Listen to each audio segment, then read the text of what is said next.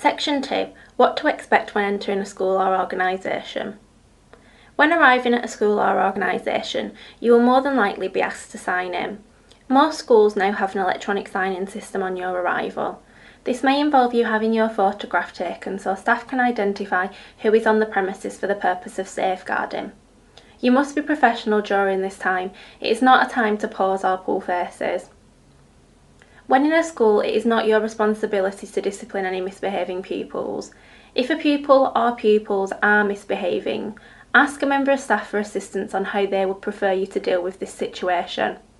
The same follows when in an organisation.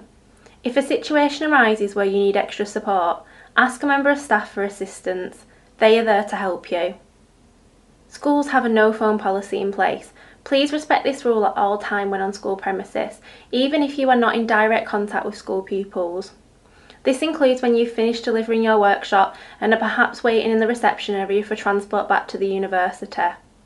The same applies if you are taking part in an event on the university campus or working in an organisation with vulnerable adults. You should not use your mobile phone. This is not just relating to your professionalism, but also your responsibility to safeguard those you are working with. Photographs should not be taken at any time on a school's premises or organisation's premises without the appropriate consent. This includes any photographs of displays or of the surrounding grounds.